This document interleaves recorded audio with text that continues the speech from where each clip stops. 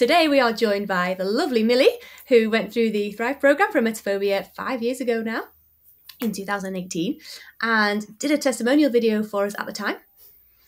And she's here to give us an update, which we're all really excited about. Now, I've never met Millie before. She went through with the lovely Fiona Brown.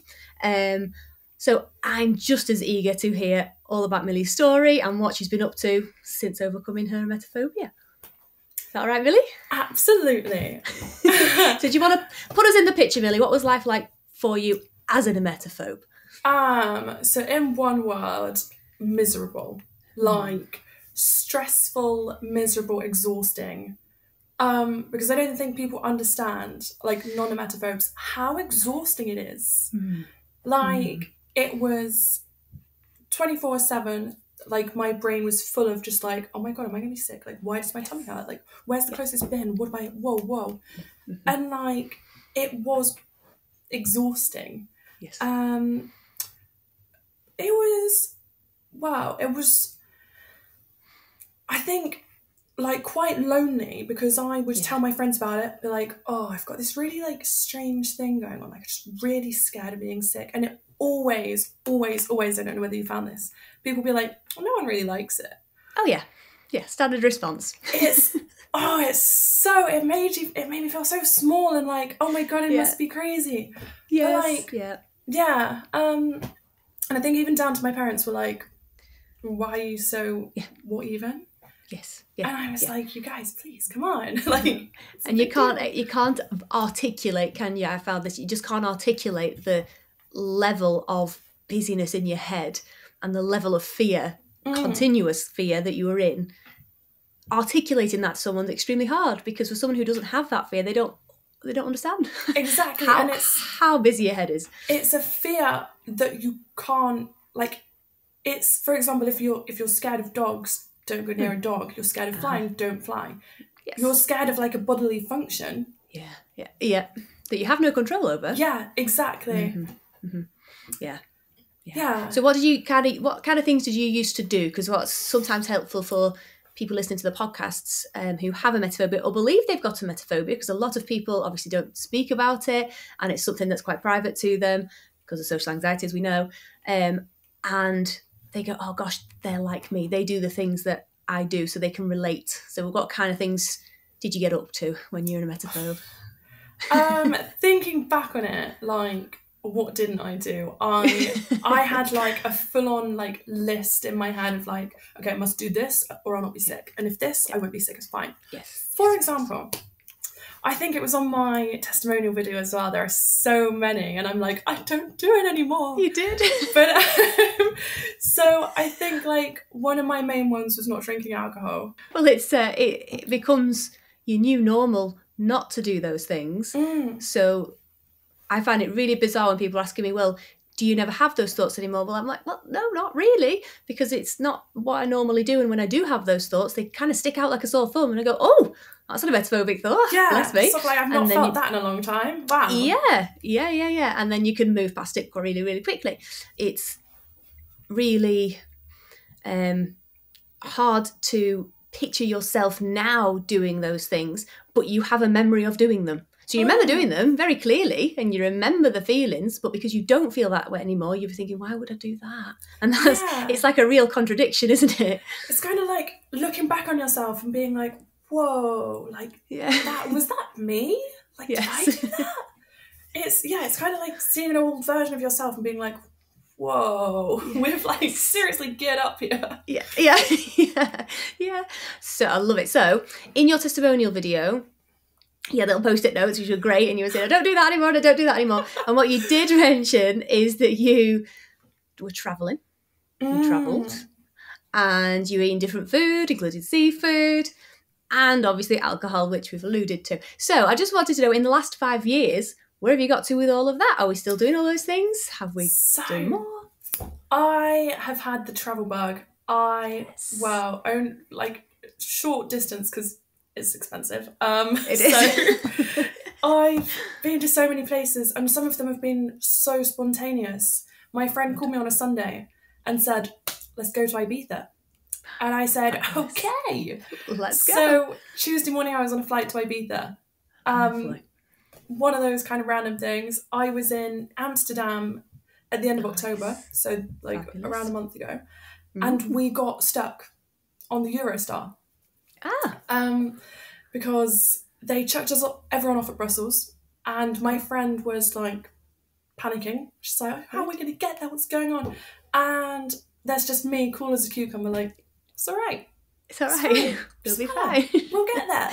And she's now like, explain why you were cool as a cucumber and your friend wasn't. Explain that, because people watching this as well will be going, well, I'm getting over my emetophobia. That's it, full stop. Do you want to elaborate on that a little bit? So it's, I think, both your desire for control and your sense of power and control over events, everything. Because you can't make the train not. I had no control over this train. Nope. And this train just stopped, not going any further. Yeah. We got no info. It was completely out of our control. But what we could control, what I could control, was the reaction. So this train has stopped. Right, I can cry, I can panic, or I can think, fine, let's get to Amsterdam. I want to go on holiday. Like, let's make the most of this. Like surveying the little things I can control. Like, okay, so what's next? What can I do now? How can I make this happen? Yeah. Whereas my friend was pure panicking. Love her. Yeah. Yes. Great friend. Not the most helpful. No, but that's one of the things that is a byproduct, I would call it, of the Emetophobia-Free program. Because when you are an emetophobe, I was the same. I couldn't care less whether I was going to be able to handle that in the future, if it was a train or what. I don't care. I just want to get over my emetophobia. That was how I felt. I don't care about anything else. But actually going through it, you realise that because you are learning to thrive, you therefore stop creating emetophobia. But because you're thriving, every area of your life gets better. Exactly. Every single area. Yeah. It's I was thinking on the way back from work, I was like thinking how much it resonates when Fiona said something to me. She was like, it's not the being sick, it's the control over it. And I was like, wow. Because like I don't even think of emetophobia anymore as fear of sick. I see it in such like a broader thrive horizon kind of thing. Yes. Yeah. Of like, emetophobia is this little part, but since overcoming that, it like springboards you off to everything else. Like social anxiety, what is that? Like low self-esteem, what is that? Like it's like tenfold sort of thing. Yes. Yeah. It's so all incredible. encompassing, isn't it? It's an all encompassing program. So it doesn't just, you can't just focus on your emetophobia, because your emetophobia is a symptom of all the things you've just mentioned, of your low self-esteem, of that bit of social anxiety, of your beliefs, your limiting beliefs and your thinking styles. It's a symptom of all of those things. So you have to tackle all of those things. But once you increase your self-esteem, definitely, you feel miles better. Once you lower your social anxiety, you feel miles better. So, rising tide raises all ships. You feel in all areas of your life gets better. So happily travel in the world within a reasonable distance to home. I love it. God, there's been like eating different foods. I had hake, and then afterwards I was like, wait a minute, that wouldn't have happened 5 years ago. What? And I was having this really like fulfilled moment of like kind of realization or remembrance. It was sort of happiness, but then a real proud moment of like, that's incredible.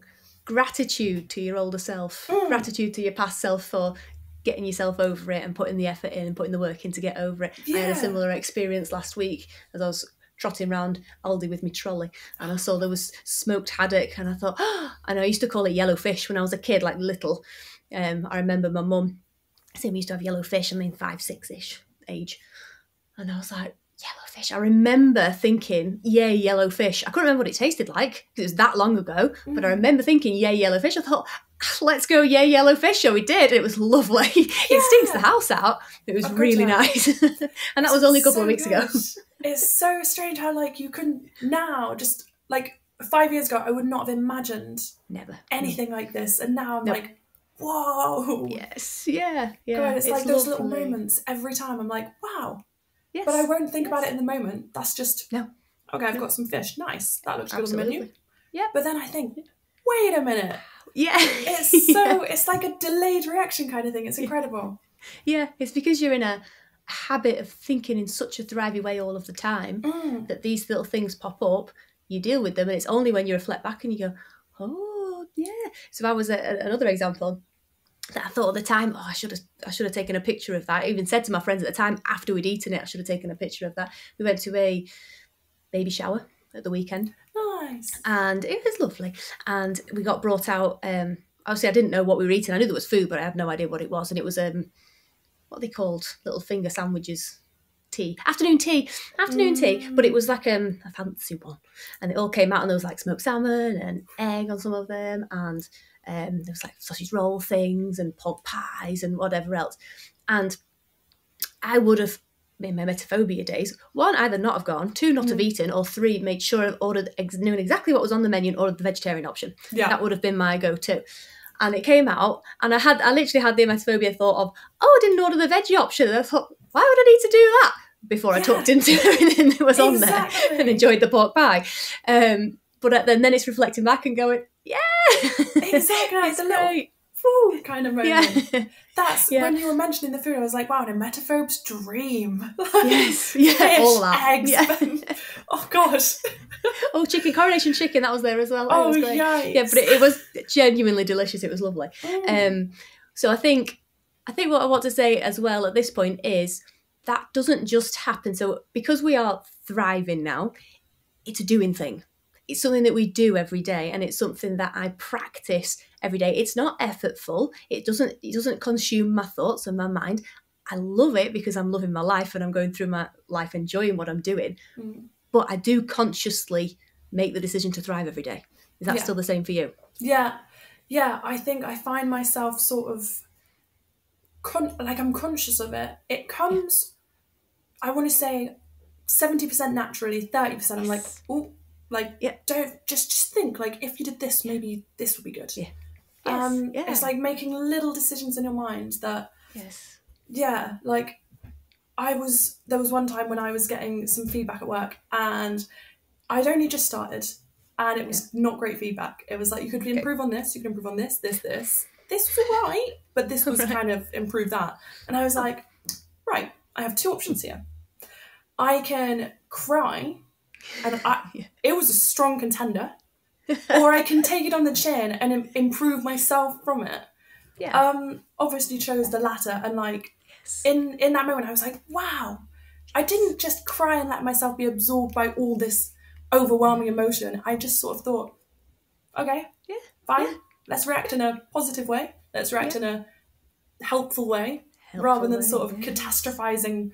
Oh my gosh, I'm dreadful at my job. I've been there a week. Like, you're not going to be brilliant at everything. No. But it was like sort of deciding, okay, let's not react yet. Yeah. Take a little minute. Okay, let's do the helpful thing. Let's just forget that. Yeah, absolutely. So it's like, definitely like it's like you said, it's not something you have to make effort with. No. It's like I was going to say conscious effort, a conscious decision you make. That's but it. It's not like, it's not tiring. It's not. It's no effort. It's almost second nature with a kick. I'd say. Absolutely, and that's so hard, I think, for someone suffering with emetophobia to understand, because your head is so busy, as we talked about right at the beginning. Your head's so full all of the time. You're battling constantly, daily, with all of your thoughts and trying to manage them. So feeling like a decision like that takes conscious effort and everything else doesn't seems bizarre, doesn't it? Yeah. It seems like almost, I hear it a lot, too good to be true. It's too good to be true, which, well, it's not, because we're both sat here, right? But it does take effort at the beginning. So do you want to talk about your journey through the programme, what that felt like? Yeah, I, like, hands up, I will admit, I was like, really, like, it does seem too good to be true. Yeah. But, like, obviously at the beginning, I was going in sort of, I don't want to say, almost a bit pessimistic. Like, I sort of had this, why would it work for me? Like, I've got really bad emetophobia. Like, these people might just be, like, you know. But Yeah. I was like, well, I'm not special, am I? It's just emetophobia. Like, we've all got it. And if they can get over it, then why shouldn't I, sort of thing. So at the beginning, I think it was a lot of information, and it was really like, it was a lot to take on, but it was once again where I went through it with Fiona, and she put it across in such a simple way where everything was sort of understandable. And I think there was a moment maybe 2 or 3 weeks in when I had like, I'm going to call it a mini eureka moment. Yeah. Everything sort of like, I was like, wow, okay. And I sort of started seeing little bits of progress. Progress. What was your eureka moment, out of interest? What was that? Honestly, I can't remember, because it is such a minuscule thing now that, like, back at the time I was like, whoa. But I think it could have been like it's not being sick, it's the desire for control around it. I think that's something that stuck with me, to be fair. But then obviously throughout the programme I was blips and dips, and like it was sometimes I was like, yeah, I'm doing really well, and sometimes where I was obviously still quite emetophobic going through, there would be like moments of a catastrophe. I'd be like, I'm the worst at Thrive, I'll never do it, sort of thing. And then it's like, wait, what? Why am I being such a drama queen? Like, there were definitely like ups and down moments, but now when I look back, I'm like, whoa, girl, why were you being so dramatic? But it was like, it was difficult, and you had to put in, I had to put in a lot of effort to like, in the part, I think there's a part in the book where it says, write down like, I guess, habits and rituals sort of things you have. Yes, yeah. And then it says, go through and cross them off. And I found it so rewarding, but so difficult. And it's sort of finding, this is a sort of quote I've come up with recently. And it's finding comfort in the discomfort. Yes. So this is really uncomfortable, but this has got to be normal somehow. So just find comfort in it. And it was like, first bit of alcohol I was drinking, I was like, I don't feel great, but it's fine. Or like eating fish, like, I'm not having a good time, but long distance goals, sort of thing. And it's absolutely, it's definitely more of a marathon than a sprint. Yes. It's absolutely. like a slow burner. You can't. I think it's something you can't rush. You have to sort of take it as it comes. And I think the list that you're referring to there, of writing down all of your safety-seeking avoidance behaviours, crossing them off, you perfect if you have a strong perfectionist thinking style, which emetophobes tend to have. God, yeah. And I certainly did. I was like, well, how many times do I have to do that before I can cross that off? And I want to be able to do that with no anxiety whatsoever before I cross it off. So it was very much, it's moving your goalpost, right? Because right at the start, and I see this with clients now, right at the start of the programme, you sort of go, I just love to be able to eat fish. I just want to eat fish, right? So then you go through the programme and then you eat some fish and you go, yeah, but I was really anxious and I only had a little bit. And then you add a little bit more next time, you go, yeah, but I still didn't eat the whole fish and I was still feeling really anxious. And every time you just move the goalpost, move it. So it's getting that thinking style under control as well, isn't it? And going, actually, your goal was to eat fish, so you've eaten it. It's that sort of self-esteem You're doing really well. thing. Well it's done, like, yes. I've eaten it, but it doesn't really count, right? Because my self-esteem's so low, like, surely I don't count. But it's like, that's it. Celebrate the little goals. That's it, yes. Because they might, like, looking back, I'm like, wow, that was a really big deal. Big deal, like, I didn't give myself enough credit for that. Yes. Like, at one point, that was unimaginable. And, like, obviously in that point, I was like, oh, God. Like, yeah, this is hard. Yeah. Yes. But then, like, it's the feeling afterwards when you're like, wow. Like, that was really incredible. And, like, patting yourself on the back kind of thing. Like, you did it. Yeah. Amazing. So, I think a question that might be on a lot of people's minds is when they see testimonial videos, they tend to be from people who've just finished the programme and they're going, this is amazing and I'm emetophobia-free, and they wonder and they go, yeah, but you've not been sick yet. So, have you been sick since, Millie? Hell yeah. Yeah, I have. To be honest, most of them have been alcohol induced. Right. I don't know whether that's a good thing to say or not. Well, it's great because that's clearly you're over your emetophobia, aren't you? Yeah, I had one really strong bout of flu when I was in Italy, actually. So Right. I was living in Italy, had this awful flu, and I was like profusely sick and had to fly the next day. So it was all of this kind of like, Wow. I need to thrive hard now. Yes, yeah. Managed Here's where to the get effort back. comes in. Yeah, it was like, we've been preparing for this. And it was sort of like all of my chickens coming home to roost. I was like, okay, we got to do it. So that was a really good thrive moment. Yes. There have been many, and there have been even like the other night. It was an interesting one. Yeah. So it was an alcohol fueled night. Yeah. Then, obviously, that night wasn't very well. Then the night after, I hadn't eaten much because my stomach was quite delicate, obviously. And then I had, I think it was a tuna sandwich or something, huge, massive cheesy roll tuna thing. Nice. And then the night I just sort of woke up and was like, oh, something's not right. And before I could even do anything in my slumbery state, I was really tired. And it just came up and I was like, okay, not much I can really... No, that is happened. happening. Yeah. It's like, it's so strange how it's such a not a big deal that I've seen sort of the other side of it. That before, when I was a child, I have this strong, well, we know that memories are sort of what you believe to be true and the rest of this kind of, and I have this, let's call it memory or whatever, of when I was young and I had a sickness bug or something and my dad was sitting with me. And I think this definitely fueled some emetophobia, maybe like learned behaviours from my parents. He was sitting with me and then I vomited and he was like stamping on the floor like, Mom, quick, she's being sick, like creating this massive drama. panic. Yeah. And like now the other side of the Thrive programme is so far on, I'm like, wow, they created a big deal for them. So maybe there's like emetophobia in the background. Yes. And at the time I was like, oh my God, they're stamping around this. Whoa, it must be so scary. Yeah, it must be terrifying. Yeah. And now I'm like, oh, threw up last night. Nightmare. God, got to clean the carpet.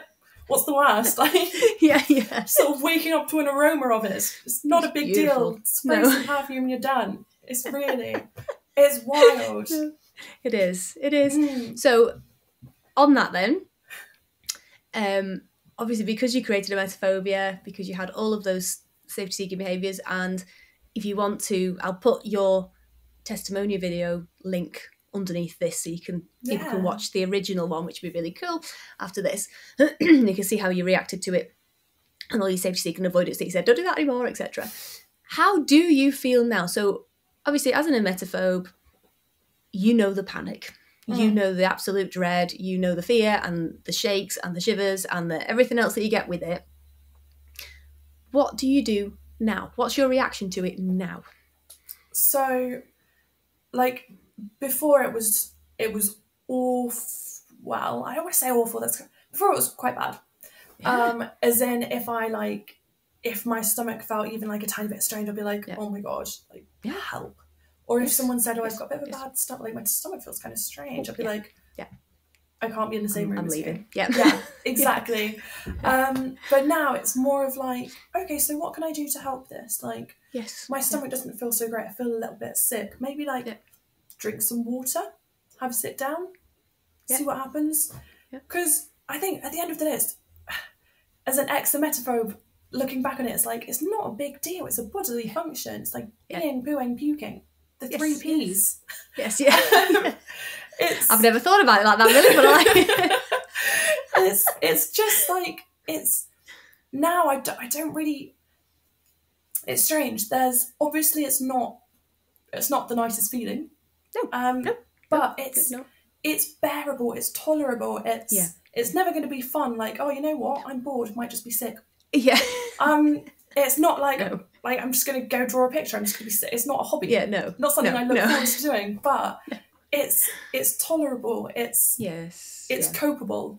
Yeah. Copeable withable. It's something you can cope with. Yeah. It's not nearly as big a deal as it was in the past. Yes, absolutely. And it sounds very strange that before, with like when you sort of stop or do, how can I say, with the safety safety seeking things that I used to do, when I would not do one, it was a little bit of clap. Yeah. And with, if I am sick, it's almost like a weird sense of relief.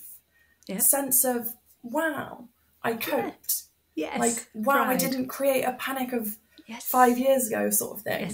Yes. So in a weird way, it's discomfort, but it's finding this alter ego of like the opposite. So you've got discomfort. It's not particularly pleasant, but it happens. Versus, wow. Yes. In my childhood, even up to 5 years ago, I would have been crying my eyes out, screaming, panicking. Yeah. And I was just like, oh, dear. It's incredible. It is.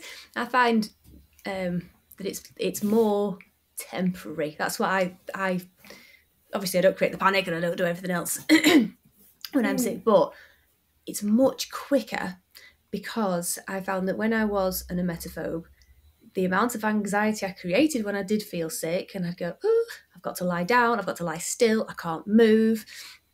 And I'd lie there and I'd really want a sip of water, but what if I'm sick after the sip of water and I can't do it? And you'd be for hours, most of the time resulting in not being sick at all, because it was just anxiety, which I didn't understand at the time, but it was. But when I was sick at that point, it had lasted forever because I'd built up such a panic reaction and such an anxiety around it that now, because you don't create that anticipatory anxiety because you're quite calm about it and you're just thinking, not great, it's not feeling great, okay, what can I do, let me get yourself comfy, etc. It's over much quicker. It's the experience of it is nowhere near as difficult or as traumatic, if you want to call it traumatic, because you are so much calmer when you're experiencing it. And it starts with that first thought, like as an emetophobe, it started with like, oh, my stomach feels a bit weird, all the way through this however many stages of anxiety and everything to like, oh lol, I wasn't sick. Yes. All of that for nothing kind of thing. And now I'm exhausted and embarrassed. Yes, because I've made such a scene and my friends are like, oh God, are you okay? And it's like, oh, I just had a bit of a funny tummy. So like it's almost this kind of like, what? It was so much more temporary now. It's like, like if I have a bit of a strange stomach, it's like, oh well, fine. Whereas before it was like off the scales. Wow. Absolutely. And it's so understandable why it's so. You avoided using the word awful, but when you're an emetophobe, it is awful. It is, the experience of it is awful because you create such a dramatic, chaotic experience for yourself. Once you learn how to not create that based on the decision you were making when that train stopped, you went, right, okay, got a decision now, I can panic, I can cry, I can do whatever, or I can think about this helpfully. When you do that in all areas of life, and that's what you practice every day, day in, day out, how do I make the best of this situation, whether it's a great one or a tricky one? When you're faced with being sick or feeling sick, you do the same. And you go, right, okay, so I can panic and I can do this and I can do that. Or what can I do to be helpful? How can I think about it in a rational way? How can I? So that skill set is really helpful. And helps, doesn't it? Massively. Definitely. And it's sort of, you can apply it in sort of with being sick or anything. And I think that's what you were saying about it's a byproduct of the sort of the thrive thing with like, okay, you go for emetophobia, but you get this all as like a little free side gift. It is. It's so good. And it like doesn't just, it's not just emetophobia, you get so much more like background stuff you didn't even sort of think about. Like I thought emetophobia is just sick and that's it. That's all I'm coming here for. And then it's like, oh, these are all your little building blocks. You've got, I can't remember the number, like 27 building blocks. Yeah. This is all of them. And I was like, wait, what? Wow. And now I'm like, wow, yeah, my social anxiety is gone. Yep. My self-esteem is like through the roof. Like all of these background things that you didn't really think about. Yes. Yeah. It's so incredible. Definitely. Yeah. Brilliant. Okay, so is there anything that you want to, 5 years on, update us on, share with people thinking of going through the programme, share with people who are currently struggling, any words of wisdom from someone who's got over it and absolutely smashed it and is now living life completely emetophobia-free and loving life entirely?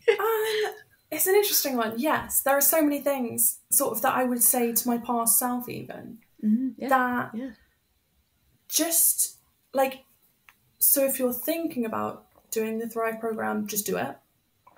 Simple. Like it's hands down the best thing that I did in my life ever. And then I think what I wish I'd said to myself during it was that in the moments when it feels difficult, just persevere. Yes. And like reach out to if you're doing it with a Thrive coach, you know, reach out to them. Yeah. Because that's what they're there for. That's what they're here for. And it's like the social anxiety of like, oh, but what if they think I'm a failure? Like my Thrive coach is probably going to be like, oh, you're so bad. Yes. But not at all. They're literally, this is what they're here for. Yeah. And I think like lean on the Thrive coach as much as you can, because that's why they're here. That's their job. Yeah, exactly. And I think what I would have said to myself when I was struggling was just sort of the fact that you're even here doing this program is so good. Yes. Like, I think at the beginning I was like, oh, don't I? Like, what if it's just another thing that doesn't work? But the fact you can think about it is a start. Yeah. And there's no backward steps from starting, if that makes sense. Yeah. Absolutely. So yeah, I think just get off the starting block, and what's the worst that's going to happen? Absolutely. And if you can't, you know, some people can't afford to go through it with a coach, or they can't do for whatever other reason, you can get over it with just the manual. You can do it at your home at your own pace. I know some people have little kids, and lots of them, so they haven't got the time and whatever else. But you can, even going through it really slowly at home on your own, you will still get there if you put the effort in, if you apply it, and if you do the activities consistently. It takes consistency, it takes effort, but you will get there. I find it so easy to just flick back to the book. Yeah. And there are so many like it's all useful. And I think if I'm having a moment where I'm like, what would the Thrive book say to do right now? Yes. Yeah. And just like going back to it, which I thought the sort of first time I thought about it, I was like, well, the Thrive book is only for 6 weeks that you go through with a coach, in my case. And if I use it after the 6 weeks, I must be a failure. And it was a strange thing I had in my mind. Yes. But now, like, every so often I'll be like, oh, I wonder what the Thrive has to say on this. Yes, absolutely. Like, it's such a useful tool to carry with me. Just like, absolutely. On the off chance that there is, something I'm not too sure about. Yes, definitely. So it's the book, the manual, allows you to be your own coach. So the coaches are there at the beginning if you want to use them. Obviously, you don't have to use them. There's plenty of people that have gone through it successfully without. But they're there to support and to guide. But it's not necessary, because you're doing the work, you're putting the effort in, you're getting yourself over it. It wasn't Fiona doing it for you, and it's not me doing it for the clients I work with. It's you putting the effort in. We're just encouraging, supporting, helping. So it's there. It's a skill set. It's a skills-based training program. So you get all the skills you'll need to not only thrive in life, but get over your emetophobia, and you're going to meet different challenges in life along the way. Okay, whether that's new relationships or death of a loved one or whatever else it might be that's a challenge, you've got those skills that are applicable to all areas of life, not just your emetophobia. So definitely. 100%. Fabulous. Right, well, we'll leave it there, Millie. We've done really, really well today. Thank you so much for coming on. It's been lovely to see you. Thank you so much for sharing your updates. It's great, and it's lovely for everybody listening to see somebody who's been through it 5 years on, having a wonderful time, having a whale of a time, and hopefully in another 5 years you'll come back and update us again. Who knows? That would be great. Thank you so much. Thank you for having me.